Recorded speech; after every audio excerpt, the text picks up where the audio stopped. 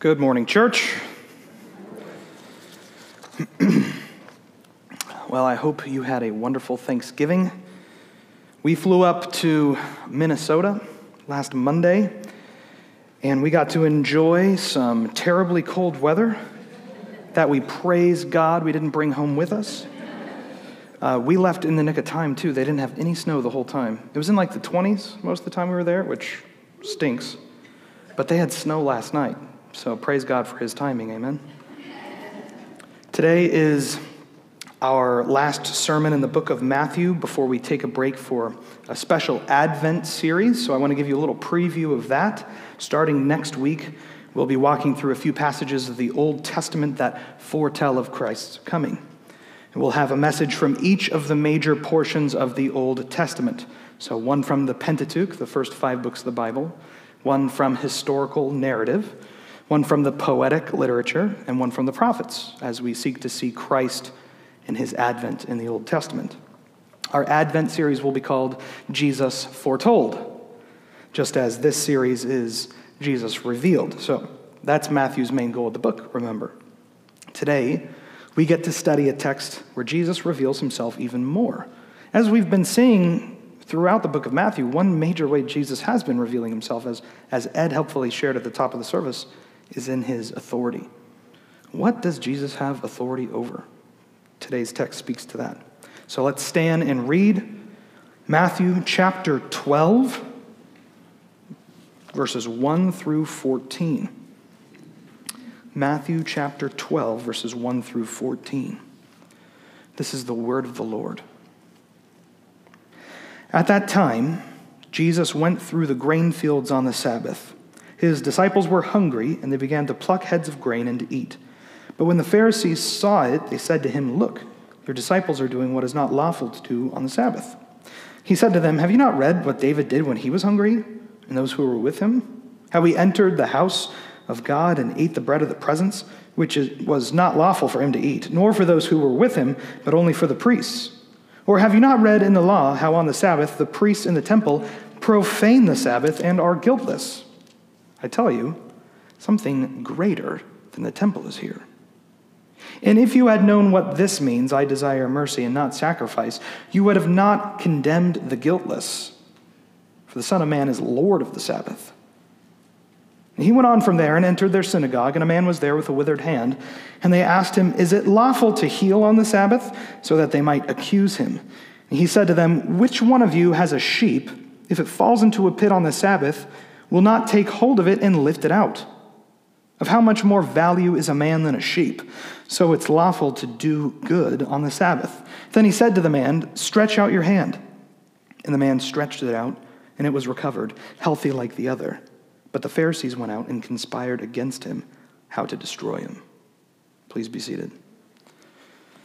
As we pray this morning before the text, I wanted to just say a little bit about why we do that. One, to ask you to pray for me as I pray for you and for us. Because today, and every time I get up here, I need the Holy Spirit to be working. And I need your prayers for that. But also, my voice is going out. And I need your prayers specifically this morning, right now, that it wouldn't. So let's pray. Lord, we desire to know you. We desire to hear and heed your word. And so, Lord, now we submit this time to you. We set it aside, and we want to concentrate all that we are, our mind, soul, and body, on your word, Lord. We pray that you would reveal yourself to us, and that we would be able to mold and shape our lives according to your word. In Jesus' name, amen. Jesus is Lord of the Sabbath. That's the answer to the implied question raised by today's text. The question is, who has the authority to determine what is lawful on the Sabbath? And it's very clear, reading our text today, that Jesus claims that authority. He is Lord of the Sabbath, which means he has the authority to show what is lawful on the Sabbath. But there are 2 other questions that are important for us to answer. One that we need to answer before we look closer at our text, and one that we need to think about and contemplate after in application. The first question is simply, what is the Sabbath? Which is probably an easy question for some of us to answer in this room, but it's important that we know what it is before we tackle the Word of God today, because Jesus and his opponents here seem to already know the answer to that question. So let's review for some of us. God built the Sabbath day into creation. He worked for 6 days, you'll recall, to create the heavens and the earth. But in Genesis chapter 2, verses 2 and 3, we're told, on the seventh day, God finished his work that he had done, and he rested on the Sabbath day, or on the seventh day, from all his work that he had done. So God blessed the seventh day and made it holy, because on it God rested from all his works that he had done in creation. Now, God doesn't get tired. He didn't need a rest. But he tells us that he rested on the seventh day for us to see the importance and holiness of rest from work. God rests from work, so should we. God made that day holy, the seventh day, which is a major point in understanding what the Sabbath is. It's a day set apart, a day where we stop from our normal, even secular work to focus on the Lord. God built this into the society that he founded from the descendants of Abraham. You'll recall the fourth commandment, which says this: remember the Sabbath day to keep it holy. 6 days shall you labor and do all your work, but on the seventh is a Sabbath to the Lord your God. And on it you shall not do any work, you or your son or your daughter, your male servant or your female servant, or your livestock, or the sojourner who is within your gates. For in 6 days the Lord made heaven and earth, the sea, and all that is in them, and rested on the seventh day. Therefore the Lord blessed the Sabbath day and made it holy. Notice the language of Exodus 20, verses 8 through 11. That's that commandment, Exodus 20, 8 through 11. It sees the foundation of the Sabbath day in creation. The people of God, Israel, were to keep the Sabbath because God rested after he created. And no one is exempt from that rest. Even the travelers in the land and the animals were to observe the Sabbath. So in creation, and then in the society God formed under Abraham and Moses, the Sabbath was built in. And the scriptures go on to describe both some nuances and consequences of the Sabbath and breaking the Sabbath. Exodus 31 verse 14 says, you shall keep the Sabbath because it is holy for you. Everyone who profanes it shall be put to death. Whoever does any work on it, that soul shall be cut off from among his people. So Sabbath observance was a serious thing. It wasn't an extra spiritual thing. In Numbers 15, we read about a man who was stoned to death after being found gathering sticks on the Sabbath. And this wasn't an angry mob who did this. God told Moses to take the man out of the camp and kill him. Again, the Sabbath was a serious thing. It wasn't optional. The Sabbath, like the other covenant sign of circumcision, was a sign to the world that the people of Israel were set apart. The people of God. Everything about them was holy, even their work week. But Israel didn't do a very good job of keeping the Sabbath throughout their history.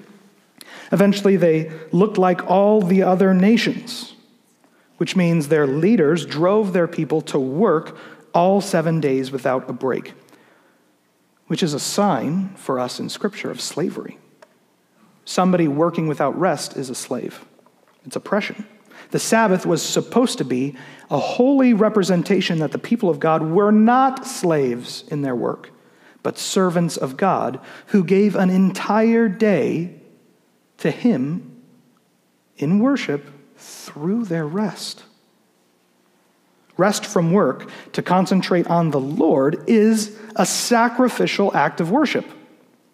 So when God kicked Israel out of the land and eventually brought them back under the leadership of Ezra and Nehemiah, the Sabbath became a central point of devotion for the people of Israel, like it should have been all along. And you can read about that in Nehemiah 9 and 10.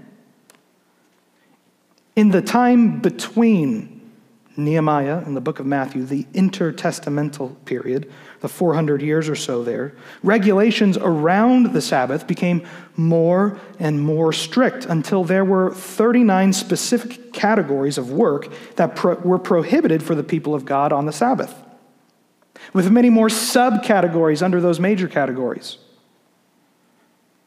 And the motivation to do this was good. They truly wanted to follow the Lord and keep his Sabbath rest, because they hadn't done that, and now they want to. But as we see in our text today, these regulations themselves became oppressive, a form of stress and even labor.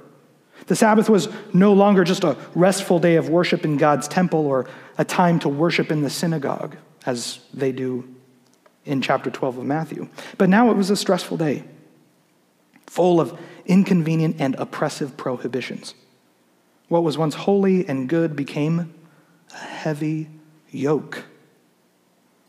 The Sabbath is a holy day of rest before the Lord. And now that we're all caught up on what that is, a holy day of rest before the Lord, now that we're on the same page, we can engage with the main question of our text today. What is lawful on the Sabbath? Matthew 12, verses 1 through 14, cuts neatly into two portions as it answers that question. The first portion, verses 1 through 8, deals with authority. Authority. Now, remember where we left off in our text last week. Jesus has just said some of the most profound things of the whole book. Remember chapter 11, verses 28 through 30. Look back at that with me if you have your Bible. He said to the crowds, "Come to me, all who labor and are heavy laden, and I will give you rest. Take my yoke upon you and learn from me, for I am gentle and lowly in heart, and you will find rest for your souls. For my yoke is easy and my burden is light." And immediately, Matthew moves on to demonstrate that truth, that Jesus is full of rest for you. He says, at that time, Jesus went through the grain fields on the Sabbath. His disciples were hungry, and they began to pluck heads of grain and to eat. So Matthew sets the scene with all of the relevant details we need. And apparently, the disciples who were on their missionary journey are now back with Jesus, and they're walking with Jesus through some grain fields. And crucially, this is happening on the Sabbath. The disciples are hungry, so they pluck some grain and they eat. They would have taken a piece of grain from the stalk, rubbed it out with their hand to get the husk off, popped it in their mouth as a snack. Now, that's perfectly lawful for them to do. That's okay. They aren't stealing. In fact, Deuteronomy 23, verse 25 says, "If you go into your neighbor's standing grain, you may pluck the ears with your hand, but you shall not put a sickle to your neighbor's standing grain." So the law allowed for you to make a small meal when you needed of your neighbor's crops, but you weren't allowed to harvest their crops. That would be stealing. So far, according to the law, the disciples are good. But verse 2 tells us that there were some Pharisees around, which I find kind of odd, because they're always lurking. These Pharisees are, why are they watching the disciples in a grain field? Okay, they're always lurking. But in verse 9, we read that Jesus enters their synagogue. So they're all with a bunch of people, probably on their way to the Sabbath day of worship in the synagogue. There's probably a big crowd around Jesus and his disciples, including these prominent Pharisees, as they travel just a short distance to the synagogue, probably in Capernaum. Verse 2 says, "But when the Pharisees saw it, they said to him, 'Look, your disciples are doing what's not lawful to do on the Sabbath.'" They object to the disciples' lunch. Now, why would they be of the opinion that plucking some grain to eat would be breaking the Sabbath? The scriptures do not explicitly say that someone can't pick some grain to eat as a snack on the Sabbath. But according to the rabbinic tradition and the 39 categories of prohibited work and all the many subcategories under those major categories, the disciples technically reaped grain by plucking, threshed grain by rubbing, and prepared food to eat. They broke the law in at least 3 ways. And all of these activities were considered work and prohibited on the Sabbath. The Pharisees asked Jesus the question. You notice that? They don't address it to the disciples. But that's appropriate. They understood that Jesus, as the disciples' teacher, had authority over them. That what they were doing was because Jesus was okay with it. It was appropriate of the Pharisees to ask Jesus about his disciples' behavior. And Jesus' response is a twofold defense from the Old Testament. First is an example from history, and the second is an example from the law. Both speak to the issue of authority. Jesus is referring to 1 Samuel 21 when he reads, when he says, "Have you not read what David did when he was hungry, and those who were with him, how he entered the house of God and ate the bread of the presence, which it was not lawful for him to eat, nor for those who were with him, but only for the priests?" If you listen, you remember back to 1 Samuel 21, David is on the run from Saul. He's just left his best friend Jonathan, and he is desperately hungry, and he heads to the tabernacle of the Lord.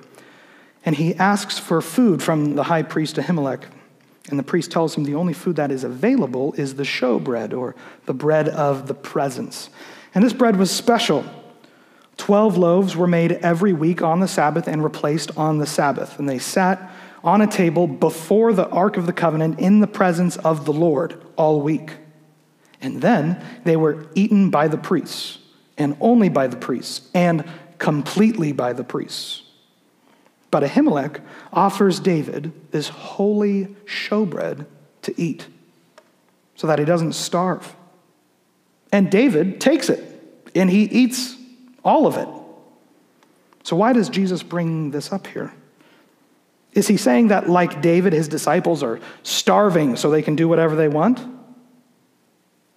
No, he's not saying David did it, so why can't we?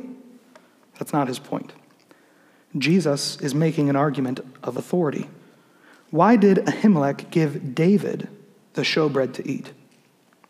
Specifically, David. Because he understood that David was God's anointed. What mattered was the person and the authority that he carried from God. David had the authority to eat the bread of the presence as the anointed of the Lord. But now, someone greater than David is here. Someone with even more authority, the greater son of David and the final anointed of the Lord. David was a picture of who Jesus would be. Remember what Jesus said last week. All things have been handed over to me by my Father. All things. The Pharisees are arguing a technicality from their own hedge and commentary around the law. So Jesus' first argument is like this. If David had the authority to do something that was technically unlawful, even on the Sabbath, how much more do I?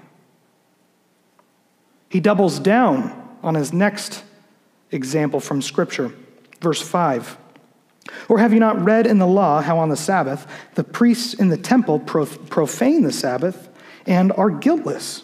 Of course, there was a lot of work to do in the temple on the Sabbath. Lots of carrying and lots of butchering and burning and walking and pouring and so on and so forth all day long. The priests were expected to do all of these things. But how are they not breaking the Sabbath? Jesus uses a pretty strong word to drive the point home.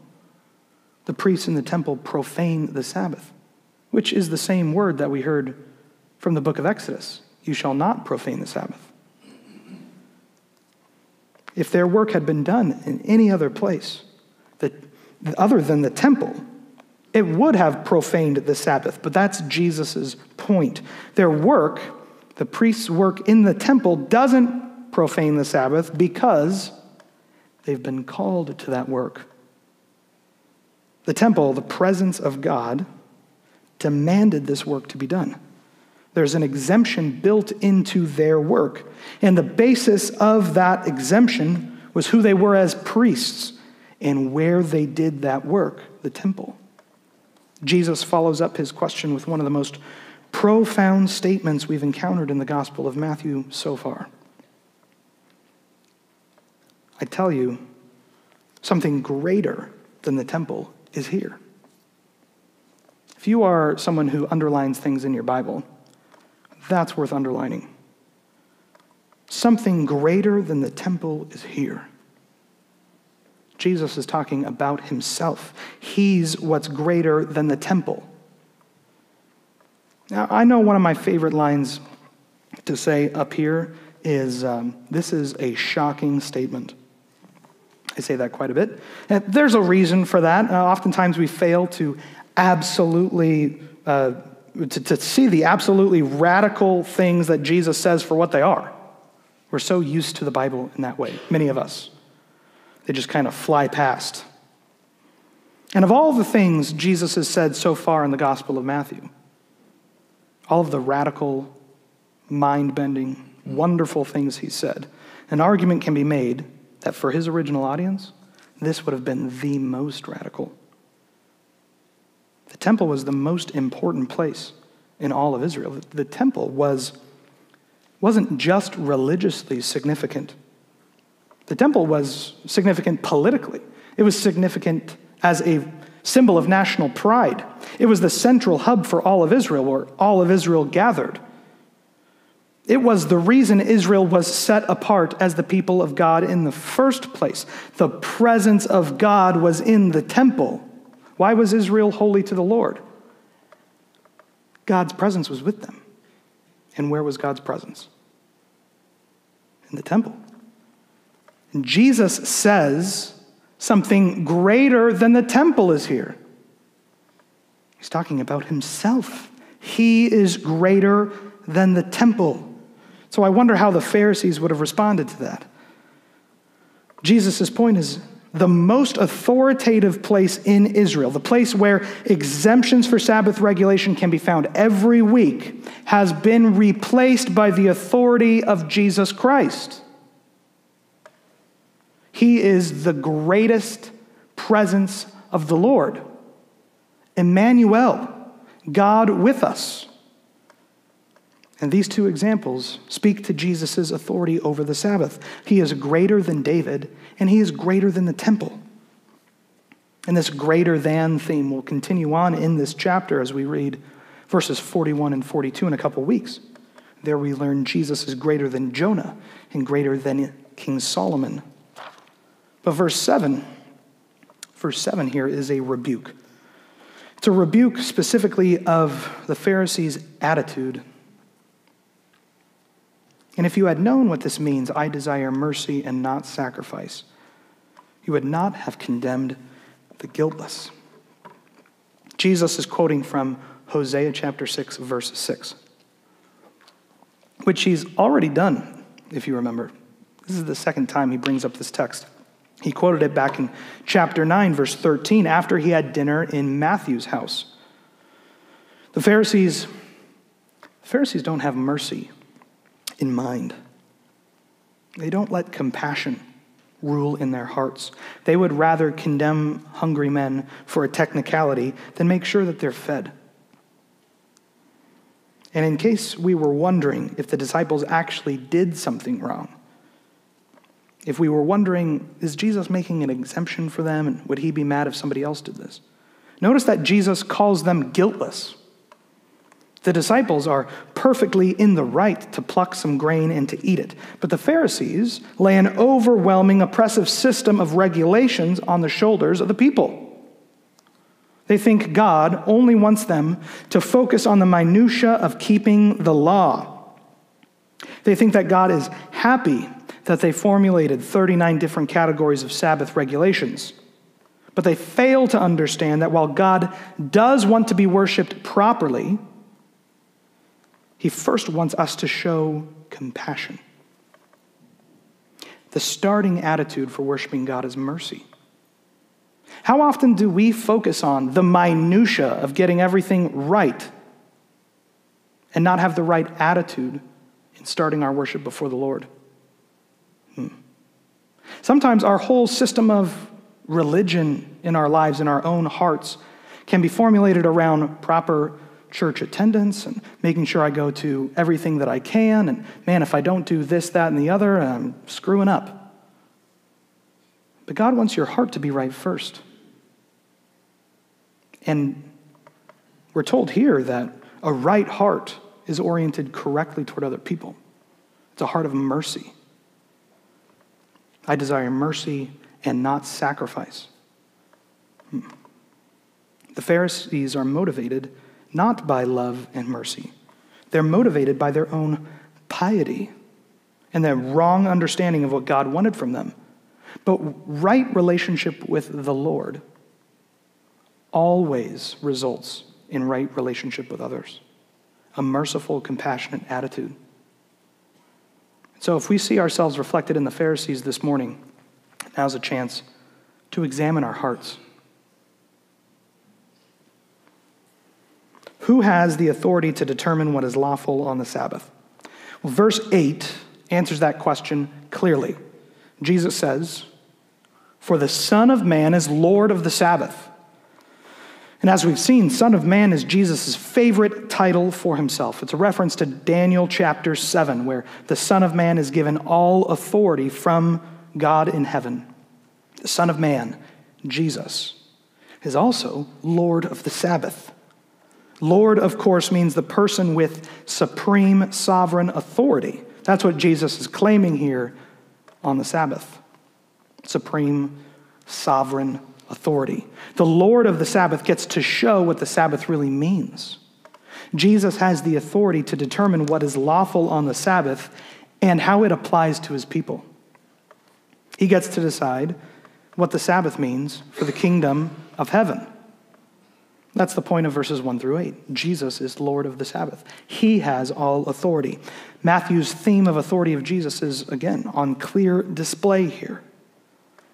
In verses 9 through 14, in those verses, Jesus will demonstrate that authority as he shows the Pharisees, second, the right Sabbath priorities. As we saw in verse 7, the Pharisees are prioritizing ritual over compassion, sacrifice over mercy. But Jesus shows them what it looks like when we prioritize mercy over sacrifice. Verse 9 says, he went on from there and entered their synagogue. So Jesus goes to the local synagogue, probably the synagogue in Capernaum. And Matthew wants us to understand that this is happening on the same day. That's how he's telling his story. So right from his conversation with the Pharisees about his authority as Lord of the Sabbath, he goes on to their synagogue. And notice that Matthew calls it their synagogue. And Matthew did this previously at the beginning of chapter 11, where he tells us that Jesus went around to their cities. In this context, the "their" in question is probably the Pharisees. Although, if this is in Capernaum, then Jesus would have had just as much right to claim this as his synagogue. So Matthew is trying to distance Jesus once again. He's trying to distance Jesus from this place and to demonstrate the growing opposition to Jesus in the region of Galilee. Every single word in the Bible matters, even a pronoun like "there." Matthew tells us that there was a man with a withered hand at the synagogue, which doesn't give us much detail about this particular handicap, although maybe we can use our imaginations to picture what a man with a withered hand or maybe a withered arm looks like.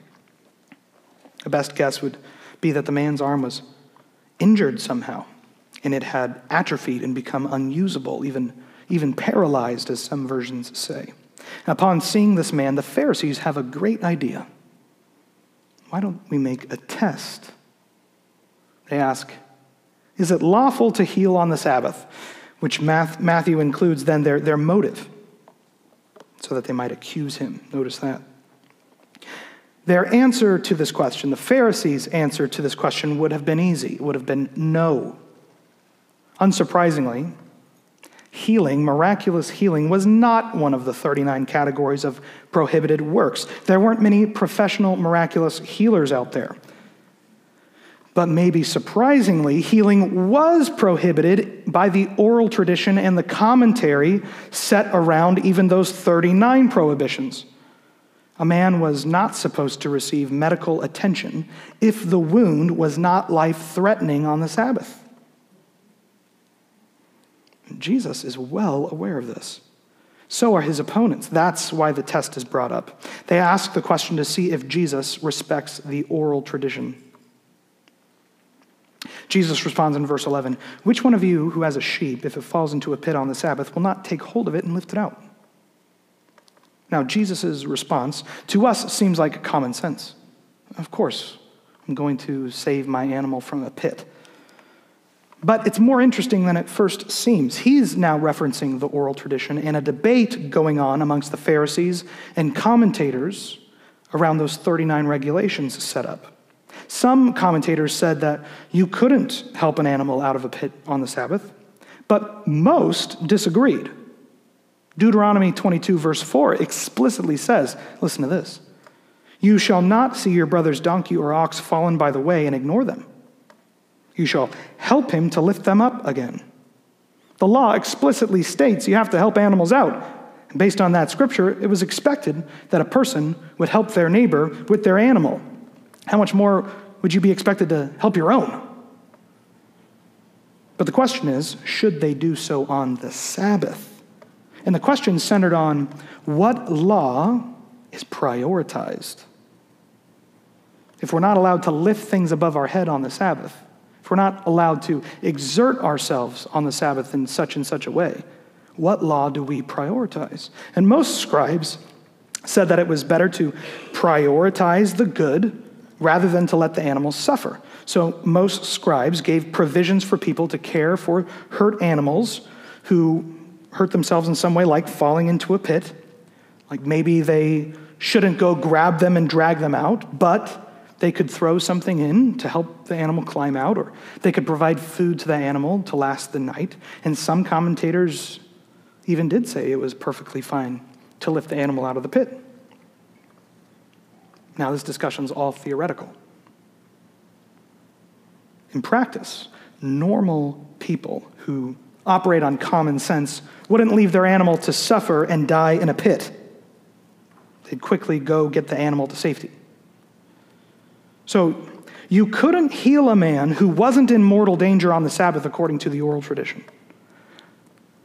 But according to that same conflicting oral tradition, you could help an animal who fell in a pit on the Sabbath somehow. That's Jesus' point in verse 12. Of how much more value is a man than a sheep? Jesus, as he often does, is arguing from the stronger to the lesser. If you can do this thing, like save a sheep, then you should be able to do this thing, like help a man. To demonstrate the truth, Jesus tells the man to stretch out his hand. And Matthew tells us the man stretched it out, and it was restored healthy like the other. As always happens in the Gospel of Matthew, the man is healed instantly and fully. Matthew even tells us that his hand was healthy just like the other one. His withered arm, with no muscle, unusable, even paralyzed, was, as he stretched it out, restored and looked just like the other, completely healed, healthy and strong, which is a pretty amazing miracle to have witnessed. You know, imagine somebody just stretching out their arm and it growing muscle miraculously and health and looking exactly like the other hand and its usability. Man, that's mind-blowing. And Jesus, because he's full of compassion, heals the man and his life is changed. He wasn't just suffering with an unusable hand, you know. He's probably not even been able to provide for his family, to work. He's maybe even lost work, or maybe been unable to tend to his farm. And now he's whole again. And the Pharisees just wanted to use him as a test case. They didn't care about the man's suffering, which goes back to Jesus' point in verse 7. But Jesus restores the man. He doesn't just get into a theoretical conversation with the Pharisees. The man is healed. Because that's the work Jesus came to do. He came to restore man to what he was originally created to be. He came not to fix every physical issue, but to restore the marred image of God in each one of us. When Jesus went to the cross to die for sinners, he dealt with each of our withered, unusable souls. And he's restored us back to life, resurrected us, praise the Lord. But you can see how this affected the Pharisees. Verse 14 says, "But the Pharisees went out and conspired against him, how to destroy him." This is the first time in the gospel we're told that people wanted Jesus dead. The opposition that had been growing is only strengthened by this encounter. This is what sent them over the edge, it seems. And you might be wondering why this was the last straw for the Pharisees. Well, if Jesus calls himself the Lord of the Sabbath, if Jesus calls himself greater than the temple, and if he alone has the authority to determine what is lawful on the Sabbath, and if he alone is able to demonstrate that authority, then of what use are the scribes and Pharisees in all of their commentary, in all of their interpreting of the law, in all of their systems of regulations, in subcategories under 39 already existing categories? Jesus isn't just healing someone here. He's saying, out with all of this oral tradition and system of legalism you've set around the good law. This is of no use. I'm the Lord of the Sabbath. Only Jesus is needed. Only Jesus is needed to understand everything, including the Sabbath. He is the final authority, Lord. And there's nothing like feeling powerless to make a man want to murder. But as we wrap up today, it's important that we tackle the last question. It's a very practical question, and one that many Christians struggle with on their conscience. How should we practice the Sabbath? Well, first of all, remember, Jesus came not to abolish the law, but to fulfill the law. That's the first thing to keep in mind. Matthew starts there back in chapter 5, so should we. So in one very important and primary sentence, Jesus is our Sabbath. Let me say that again.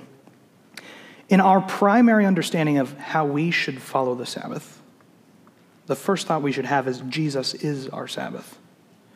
He is our rest, our Sabbath, holy rest before the Lord. In Christ, we find rest for our souls, as we read in chapter 11, verse 29. He has enabled us to rest from the work of self-righteousness and to find Sabbath in him, reconciliation and restoration before our Father in heaven. Now, in another sense, Jesus fulfills the Sabbath in that he reorders it for us, or reorients it for us, gives us a fuller understanding. He is the Lord of the Sabbath, and he alone interprets how his people will follow it. All right, so we still have the 10 Commandments today. We still believe that those are the word of the Lord and that they are relevant to define righteous living. The Sabbath regulation from the 10 Commandments hasn't gone anywhere. And early Christians certainly observed the Sabbath. But we don't follow the 10 Commandments as a regulation of a nation state. So there is a differentiation between the nation of Israel and the church. We are not Israel in that sense. The Sabbath had a particular significance for that nation. So our observance of the Sabbath in the church age today is different than what it was for the nation of Israel. In fact, differences in Sabbath observance happened almost immediately in the early church. After the temple was destroyed in AD 70 and Christians and Jews were kicked out of Jerusalem, the whole church gradually started to meet on what they called the Lord's Day, which is our Sunday. Early church documents like the Didache instructed churches to meet on the day the Lord raised from the dead. Some have said this is the wrong thing to do, so they have chosen to meet on Saturdays. Regardless, because Jesus is the ultimate fulfillment of Sabbath rest for us, strict observance of a particular day is not as important for Christians as it was for the nation of Israel, because Jesus is our Sabbath. For instance, no one is in mortal danger from being stoned to death if they don't observe the Sabbath, because Jesus is our Sabbath. Nevertheless, regularly observing a Sabbath rest is a spiritual discipline that we should all foster in our own hearts. God did not just build the Sabbath into the law for Israel. Remember, he built it into creation. So in practice, the Sabbath should be kept as holy, as a spiritual discipline. And we should do the things the people of God have always done on the Sabbath day. We should rest physically, leaving our work behind. We should recreate and have fun and enjoy God's creation and our relationships together. And we should worship, which is the major function of the Sabbath. And as Jesus significantly tells us here in verse 12, we should do good on the Sabbath. Jesus ends the debate completely right there in verse 12. Did you notice the word lawful throughout the text? It's a key word for verses 1 through 14. What is lawful on the Sabbath? And Jesus' explicit and only answer to that question here is, it is lawful to do good on the Sabbath. So here's my encouragement to you on how to observe the Sabbath as informed by Scripture. First, take a day off. Take a day off. Leave your work at work, even if it's really important. Leave your work at work. Sleep in if possible. Do something fun. Spend time with family. First, take a day off. Second, worship God on that day off. The best way to take a day off in order to accomplish the goal of Sabbath rest is to take it off when you can meet with the church. Take it off on Sunday. Go to church, meet with the body. Go to church and hear the preaching of the word. Participate in congregational singing. You need the body of Christ. You need it. And it needs you. Set aside time to worship as a family. Set aside time to read the word for yourself and spend time in prayer. Often we feel guilty that we can't get in the word every day or spend time in deep prayer every day. And, that should be a goal. We should desire to be in the word as often as we can be. But there's a built-in wonderful blessing from God that has given us, that completely takes that guilt away. It's the Sabbath. Taking a day off from work is great.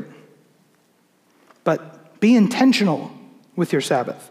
Rest and worship the Lord in that rest. Set aside time on the Sabbath to have for prayer and to have for the word. The worship we experience on the Sabbath is supposed to energize us for our next week of work, both as members of society in our jobs and as Christians seeking to extend the kingdom of God. So rest is needed, but specifically worshipful rest is needed. A time to gather, to hear the word, to sing, to have your heart filled up by fellow Christians in the church, and a time of rest before the Lord by yourself, even with your family. Take a day off from work. Worship the Lord on that day off. Best time to do that is Sunday. Best time to do that is Sunday. Doesn't have to be. There's no hard and fast rules. But the best time to do both of those things is on a Sunday. Third, do good on the Sabbath. Take someone out to lunch after church. Provide for someone's needs. Visit someone in the hospital. It is lawful, Jesus says, to do good on the Sabbath. That's what we should prioritize, doing good to one another. Mercy, not just sacrifice. Okay, but this brings up a question, Jesus' statement in verse 12. What is unlawful? It's a question that weighs on our consciences. Now, remember, Jesus has fulfilled the law for us, but we are still responsible to observe the Sabbath, even as Jesus is Lord of the Sabbath. So here are a couple of questions to ask yourself if you're not sure something would be a good thing to do on the Sabbath. Some questions. First, is it work-related? Is the thing you want to do work-related? Sometimes that's unavoidable. Some of us own businesses. Some of us have a lot of employees we have to manage. So sometimes it's unavoidable. But on principle, seek to set aside your job on the Sabbath. Set it aside. Don't go to it. Try not to think about it. Second question. Does it cause goodness and the gospel to spread? A work meeting might not be a good thing to schedule on the Sabbath.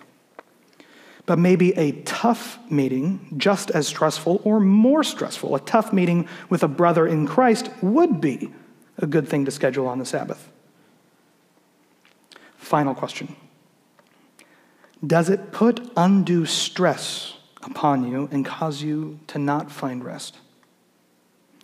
Now, this is the most nuanced question, and the question you should ask yourself last. Many of us have children, and children are stressful. And we don't lock them in their rooms on the Sabbath because we get stressed out by them. But what about certain things like planning a massive 3-course meal that will take you all day to fix? Or what about fixing that part of the house that you've been needing to get to that's going to take you all day with a bunch of back-breaking labor? That's what Saturdays are for. Make sure your Sabbath is a restful time with the Lord, with the body of Christ, and with your family. Now, again, these aren't hard and fast rules, and a lot of it comes to conscience. Some of us will be uncomfortable doing certain things other people are comfortable with. But we can't ignore the Sabbath, especially since Jesus doesn't ignore the Sabbath. He is the Lord of the Sabbath, and we worship that Lord. Amen? Let's pray.